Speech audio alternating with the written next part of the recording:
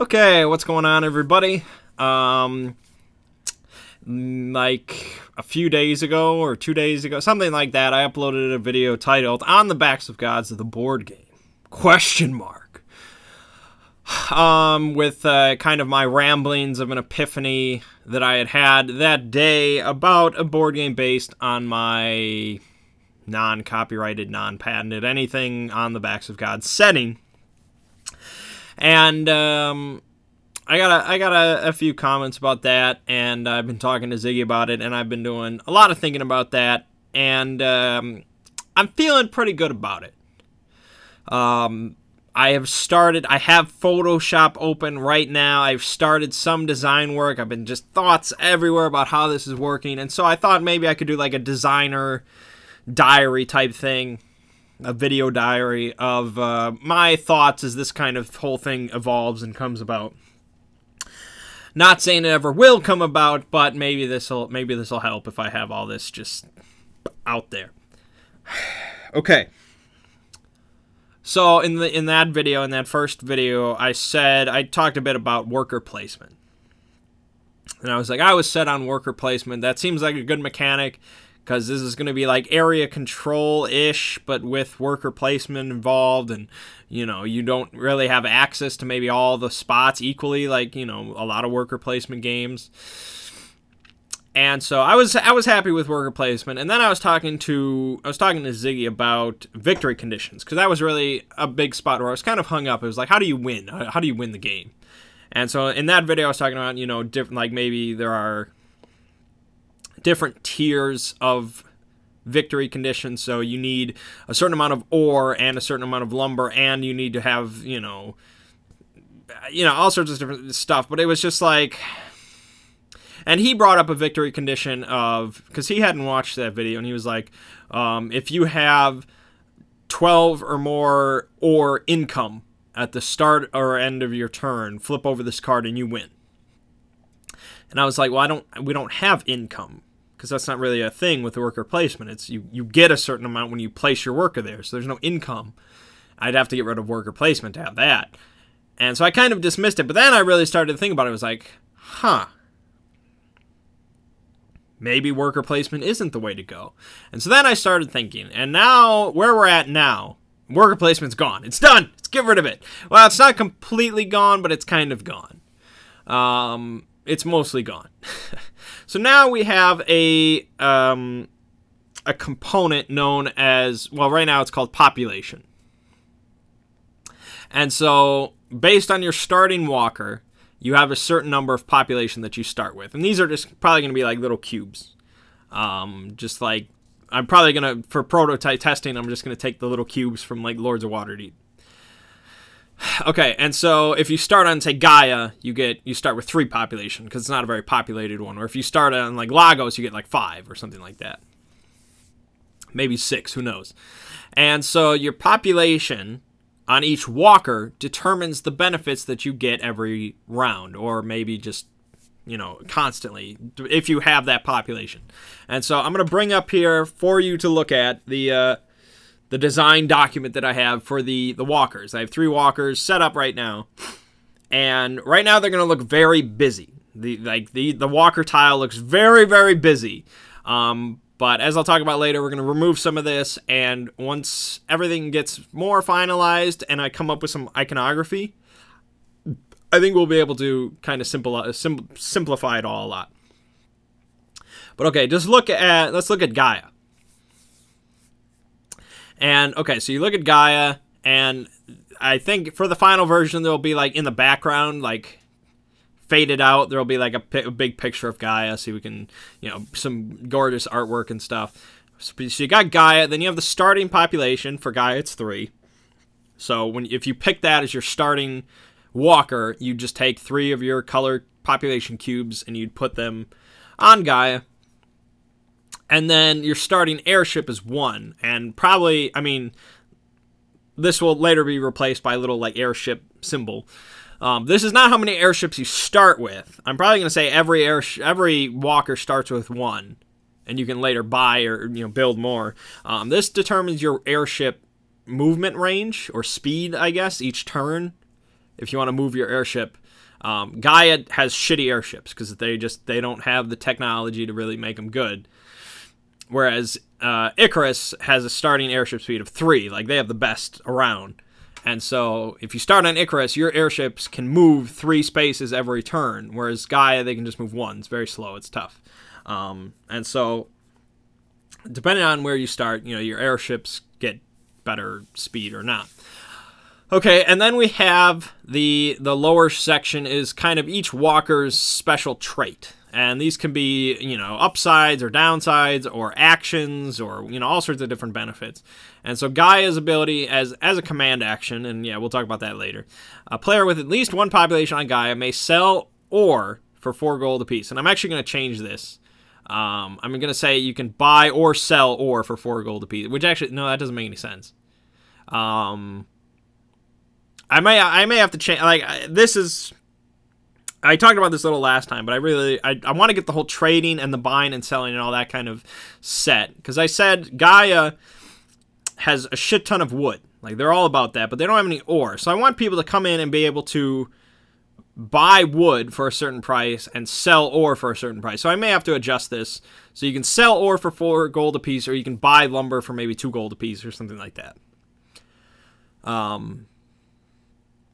So if you, I mean, then there's that kind of, that whole, you could just become kind of a mogul thing where maybe a victory condition is to have a certain amount of gold, and maybe the best way to do that, you could just sit there and collect income, but that might take a long while. You might not win in time.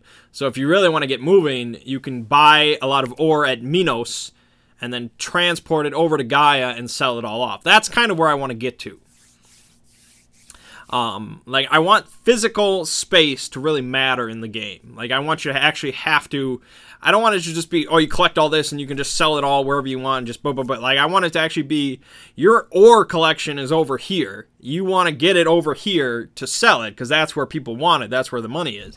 I want it to be more spatial than just, oh, I have everything and here you go, here you go. Like, the space really matters. And so with stuff moving and your airship speed and all that, that really matters. Okay. So then towards the top section of Gaia, you have the population numbers. And so this is where kind of the area control kind of comes into play. How much population you have on a certain walker, you get certain benefits. And these all stack. So if you just have 2 population on Gaia, you just bring 2 little population cubes over there and you plant them there, you get 2 lumber every turn. At the start of your turn, you get 2 lumber. That's your lumber income. If you have 3 population there, you get an additional 2 lumber income. So you'd have 4 then, basically. I don't know if that's the best way to represent it. I could change it to just, no, because it has to be that way, because then you'd have to keep relisting it. Which with icons, maybe it's okay, but right now I think saying it stacks works. So if you have 3 population there, which is what you start with, if you start on Gaia, you get 4 lumber at the start of your turn. And if you have 5 population, you get 4 lumber and 1 gem at the start of your turn. If you have 8 population there, which is quite a bit. I mean, let's be honest, it's going to be quite a bit. You have to really invest in Gaia then. You would get 8 lumber at the start of your turn and a gem. If you have the majority there, which if you have 8, you're likely to have the majority there, you also get 5 gold at the start of your turn. And so if you really just want to invest in Gaia, you put all your shit there, you'd get 8 lumber, 5 gold, and a gem at the start of your turn. So you'd be lumber master, but you wouldn't get any ore. And so I really want to differentiate that. Like, because people in the setting, people on Gaia that live there, they got all the wood they want. They have wood for days, but they're desperately in need of ore. And so they want to send airships out, or they want people to bring airships to them and, you know, sell ore to them. And so that's why if somebody else comes to Gaia and brings ore over, they could just sell it to the bank and get gold. But if they just want lumber, if they want a lot of lumber, they can either buy it with gold or you can start trading. That's the only way you can get ore for lumber directly, is through trading. Now, yes, you could just buy or sell ore for gold, buy lumber for gold. We could do that, but I want to encourage trading because maybe you can negotiate a better rate. Okay, so if you as a player have 8 people on Gaia, you get all that shit, and you have the majority. But then somebody else could bring over, and they could put 5 people there. They also get the 4 lumber every turn and the gem, but they don't get the majority bonus. And so that's where you kind of have a conflict then. Where it's like, that's where you have coups, is what the technical term, I guess, would be. Where it's like, if I just kill off some of this other person's people, some of this other person's population, you know, knock them down to maybe 3 people, boom, you know, I have the majority. And then I get the thing. But then you have to hold that until the start of your next turn, because you get the incomes at the start of your turn. And so coups could be a play. Then we have the little dashed rectangles in the middle section. These are probably going to be removed because my initial thought was there would be spaces on each walker, and these would be kind of the upgrade tiles. And so people would have to invest a certain amount of population on there, and they would put in a certain number of resources. And you can see they're kind of heavy, like 9 gold, 10 lumber, 5 ore, and a gem. Which, you know, if you sit on guy with, like, you know, 8 population or whatever for a couple turns, you're going to have everything but the ore. And so that's kind of the thing with, I mean, no walker is an island, I guess. Like, no walker is really just going to be self-sufficient. Like, that's kind of, I mean, maybe one. Maybe I'll have one that's self-sufficient, but it's not going to be great. So that's kind of the whole point of the game, is you're constantly needing to be moving around and trading and spreading out your population and expanding and stuff like that. But okay, say you get the ore from, you know, somebody bringing it to you and you trade and blah, blah, blah. Because, you know, if you're on Gaia, you might have 30 lumber or something like that, but you might not have a lot of ore. So you want people to come to you and I will give you lumber, many lumber. It's almost Catan-esque, I guess, but it's not Catan. Okay, so say you invest and you build the harvesting plant. Then you get 1 gold income for every 3 lumber income that you have. And I may change the numbers a little bit.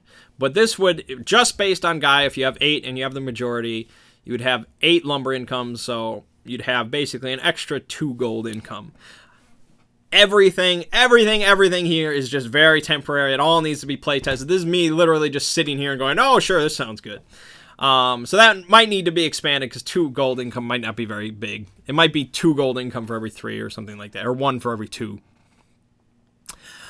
Okay, and so then as long as you have the population sitting there on that harvesting plant and you've paid the resource good, I think it's just going to be a one-time pay for the resources, but your population is going to sit there. You get that benefit. You have it.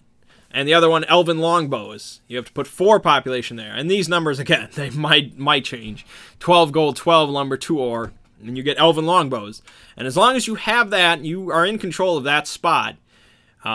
You can perform a first attack without a counterattack.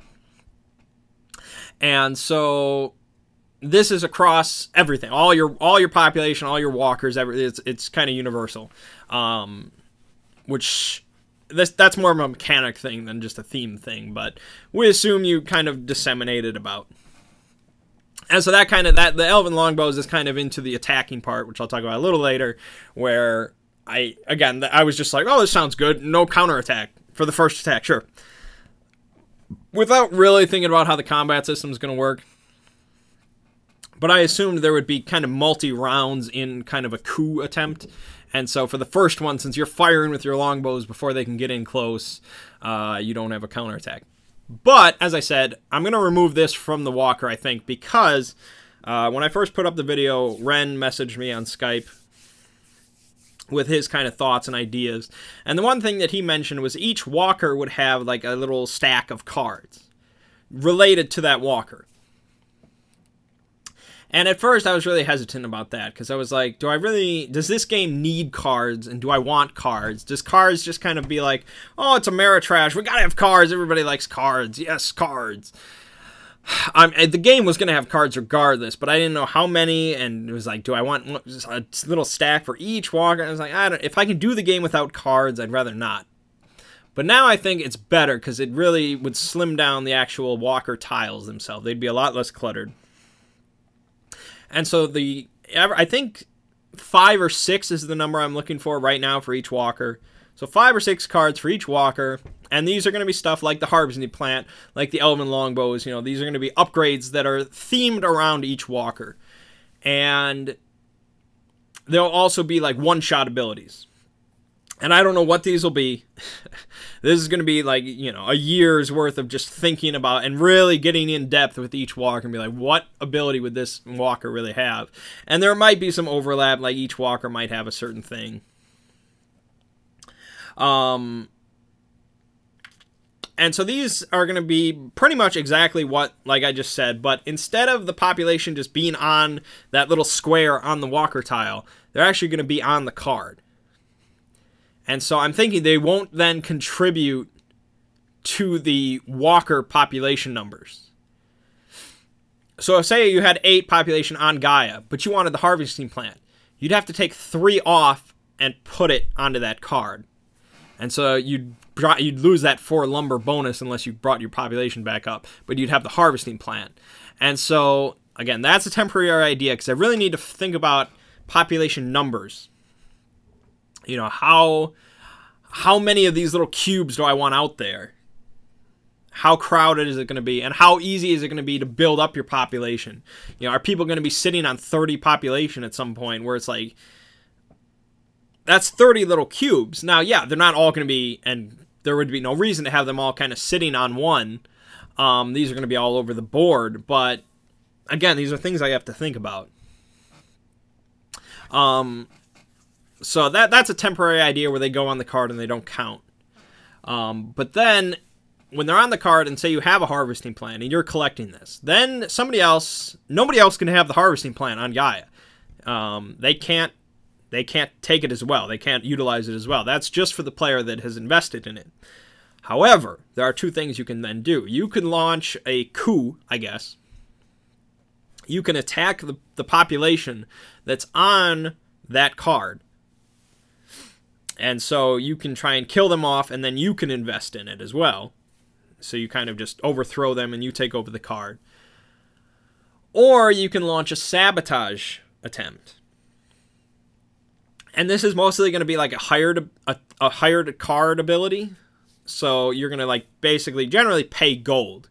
You're going to pay gold for like, you know, it's kind of an under the table thing to some third party to sabotage the card and try and like blow it up. Or something like that. Like just try to eliminate it where nobody can utilize it. The Icarus will have a card that lets them do an aerial bombardment, which lets that player use their airships to attempt sabotage attempts. But you can either attack them and try and take it over for yourself, or you can sabotage it so it's just gone. It's done. You just take the card and you put it back in the box because it's no longer usable.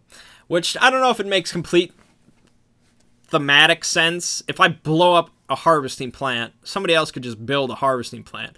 So that's kind of just I don't know if that's going to be anything final. But I do want sabotaging to be kind of a thing where it's just like, yeah, I have a lot of gold, I'm just going to fuck over people. Okay, so, yeah, that's Gaia. Icarus.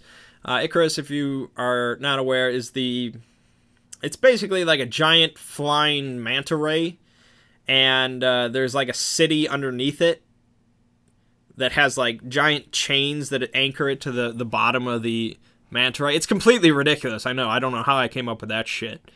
But they're very technologically advanced because the Icarus moves around more than anybody else. They have a lot more opportunities to trade with more walkers. And so, because everything else kind of just lumbers around on the ground where this thing's flying all around. So, like, the first thing that Icarus advanced was their airship technology. So they have pretty much the best starting airships with the speed of 3. And so, if you start on Icarus, your goal, because you get no resource, you get gold and that's it. They don't get ore, they don't get lumber, they don't get gems, they get none of that. So they're really kind of the trading-ish ones. They're the ones that really want to get out there. And so Icarus moves twice per movement phase. And so this is something I'm really trying to wrap my head around how I want to do this, is the movement stuff. When it was worker placement, everybody would place all their workers one at a time, blah, blah, blah, until all the workers are placed. And then you'd wipe it all off, and then every walker would move. But now we're going to move over to kind of a kind of an action thing where it's like you can have a purchase action, a move action, command action, so on and so forth. And so I'm really trying to think about, when do I want to move walkers?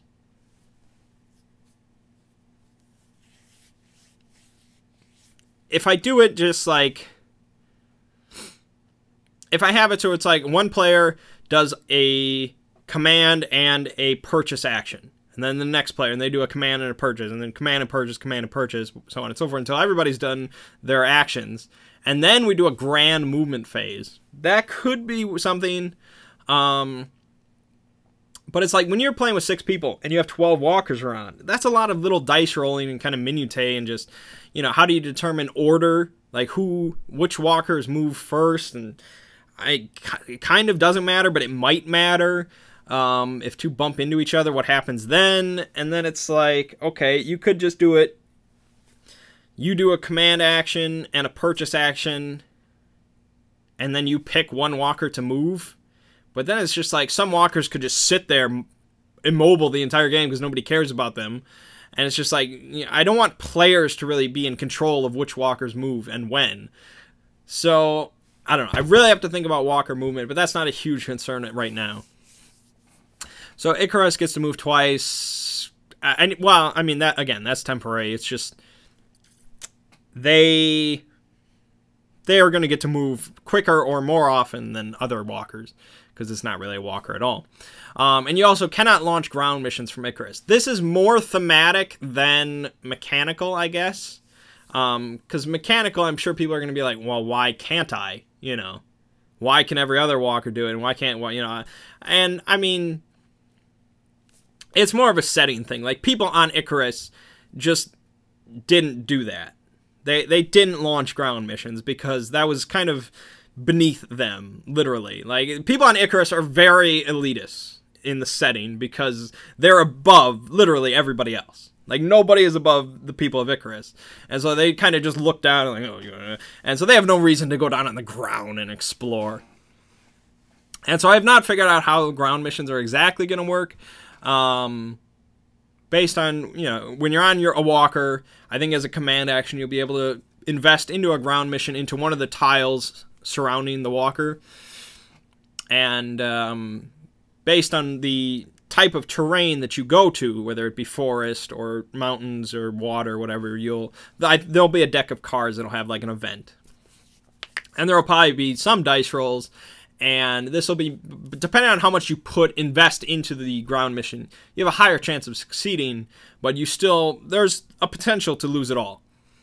Because the ground, like, I want to make it a point that the ground is terrifying for a reason. And so there might be a victory condition to succeed on a certain number of ground missions or something like that. But that's not easy. Like, people are not just going to start out with, oh, I'm going to launch ground missions. Yeah, let's do it. Like, that just does not happen. So it's going to be terrifying, but the rewards may potentially outweigh the risk. Yeah, so Icarus gets gold income, bunch of gold income. They also get combat strength. And if you have the majority bonus, you get an extra airship movement. So technically, if you start on Icarus, your airships can move 4 at a time, which will get you pretty much anywhere you want to go, which is the point. And their upgrades, as of right now, again, there's going to be a bunch more of these. They have experimental weaponry, and I think when we have cards, every card is going to have its own artwork. Because that's what you got to have. It's Ameritrad. It's got to have art. Which is going to be just a shit ton of art. It's not going to be nearly as good as all the Walker art pieces. It'll just be kind of minor stuff. But the artwork for the experimental weaponry will probably be like some rudimentary guns. Because that's what it is in the setting. They're like one of the only Walkers that have guns. And so that gives you +2 combat strength, which is pretty good. Especially if you have 4 population on there, you're gonna be combat ready. And then they have the aerial bombardment, which I mentioned, which lets airships launch sabotage attempts. And the artwork will just be like men on an airship just like pushing over like explosive barrels. Okay, and then finally Minos, and Minos is it's basically the giant walking mountain. It's like a giant walking mountain, but on its like stomach, or where its kind of like chin would be, there's like a giant blast furnace. And so in the setting, Minos is mostly populated by dwarves. And they do all their mining. And so this is like this is the counter to Gaia. And so it has basically the reverse effect of Gaia, where you can sell lumber and you'll be able to buy ore. And its population benefits are ore and gold, basically. If you have 7 population, you get a 8 ore income, but at 4 population, you get gold. And if you have the majority, you get 2 gold and an ore. Surprisingly, there's no gems on Minos, and I might change that, but I might not. Because I might say that the gems have all been farmed, but probably not. I'm probably going to change that. There'll probably be some card. And in fact, there is the Transform Ore ability, which is 10 gold, 8 ore, 3 population. And as a command action on Minos, you can convert 3 ore into 1 gem. Now, it's a command action, so that's kind of limited. You're not just going to be able to do command action, you know, blah, blah, blah, blah, blah. So that's going to be kind of a conscientious effort. But gems are going to be pretty much the most valuable thing in the game. They're going to be pretty useful. And that's why for, like, the aerial bombardment ability, I'll probably change this. Everything's going to change, whatever. That costs 6 gems, which might be kind of extreme. But there will be some walkers where gems are not plentiful, but they'll be there. And then the other Minos ability that I came up with that I don't know if it's really useful at all. It's just kind of a ridiculous ability, but I was like, this is so freaking cool, I have to put it in. Scorched Earth. It's just 2 population, you pay 8 gold, and as a command action, you can spend 5 ore to permanently destroy the current world tile that you're on. And you'll just flip it over to, like, its empty side. And so, I mean, you could just have somebody riding on Minos and just destroying the entire board for really no reason other than just being a dick. Again, I don't know how viable this will be, if it'll have any use, but I just love it thematically so much that I want to leave it in there for now. Okay. So that's where I'm at right now with the whole kind of population thing. There's a lot of work to be done. There's so much work. I don't even know when I'm going to have a working prototype that we can actually start testing. I have a lot of walkers to still do. If I look at my list here, we have Olympus, we have the question mark walker, which I don't really have a name yet. I named it earlier in the test document, but that has to change. Actually, I named it Riley, because that's unique. And that was kind of the dead walker, which was the victim of the nightmare. And the nightmare is going to be for an expansion. That's not going to be in the base game. There's Lagos, which is that's really the trade one. That's the really populated trade one. So they're not going to have any like resource increase either. They're going to be all about trading. So Icarus and Lagos are going to really want to work together. There's Nautilus, which is the kind of the whale walker, which is only going to work on water. I don't know how that's going to actually work because water's going to be kind of a random tile that comes up in the board building, so maybe I'll leave that one out until expansion. Medina, which was the desert one where there's really no water. They don't have many resources either. They might be more of the isolationist one. Moloch, that one has a lot of ore, no lumber. Sakura was the small one that had the like razor thin cherry blossom, or the razor sharp cherry blossom trees. So they might be really the combat strength one. I don't know how I'm going to work that into the mechanics, but like if you can successfully harvest the trees and utilize them properly, your combat strength could be amazing. But you know, there's really nothing else there. Astaroth was basically like the very typical medieval one. So I think they'll be very balanced. They'll have the ore and the lumber and gold, and they'll just kind of all be, that'll be the very balanced one. Vermeer was that was the kind of the abandoned, well, not the abandoned one, but the unpopulated one. Like there was no people there. Well, there were some humanoid creatures there, but they were basically in hiding. It was very kind of like pitch black. They were in hiding because at every night these creatures would come out and just ravage everything. It was very pitch black. But the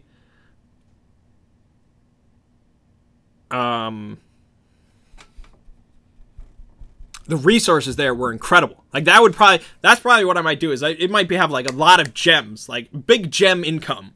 But at the start of your turn, if you had any population on there, you'd have to draw like a ground mission card.